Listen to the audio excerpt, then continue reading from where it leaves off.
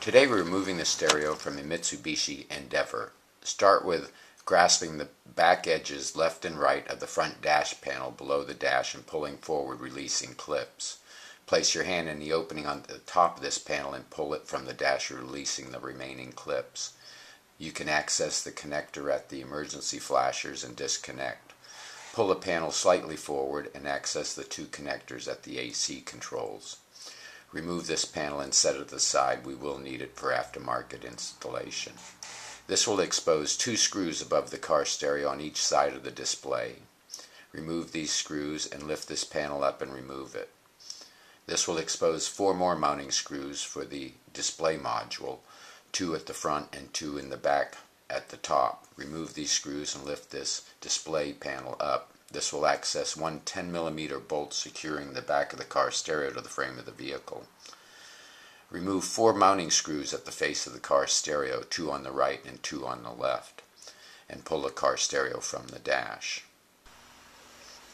Now you've pulled the stereo out of the dash and have access to the back of the stereo, and in order to release these connectors, the main antenna, usually this is a universal antenna, and to remove most antennas you grasp it by the base and it just removes. To reinstall it, it just goes back in and push it in till it's tight. Now connectors are a little bit different story here. We have down the back here, we have the main connector into the back of the radio. And in order to remove this connector, I'm going to use my thumbnail and push down on this little trigger at the top of the connector. This will allow the lock on the connector to release, and usually you can wiggle this connector loose once pushing that trigger down.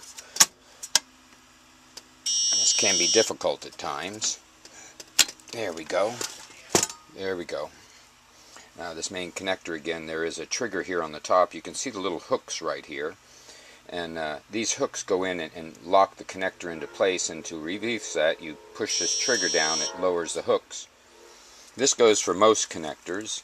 This is a Chrysler connector, and we have still the little hooks that are sitting right in here and the lock at the back, and you push this down, this clip down, and it will release the connector when wiggling loose. We also have the Honda connector here. This one has a trigger at the center of it here, and you push this down as well and can release this connector. Now all these connectors are keyed, even though they're for different vehicles. Most connectors in the car are keyed differently, so they only go back to one spot, and there's no mistake of putting them in the wrong spot. For aftermarket installation, you need a single DIN stereo with connector, the aftermarket wire harness, and kit. Splice the two wire harnesses together. They mate color for color. Depending on your kit, there are two styles of mounting. Placing the tabs on the side of the car stereo using the provided hardware with your car stereo. Don't over tighten these screws. And sliding the car stereo into the front of the face and clicking it into place. The second style is using the sleeve provided with the aftermarket car stereo and sliding it into the same front kit. With a small screwdriver, pry the tabs along the edge of this sleeve out to secure it to the trim ring. Slide the car stereo into the sleeve and lock it into place.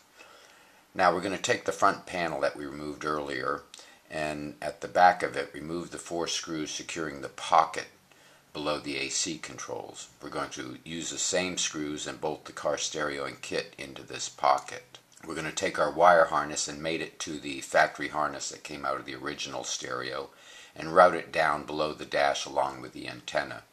Put the upper dash back together and place the panel in place after connecting the stereo antenna. Please subscribe and thank you for watching.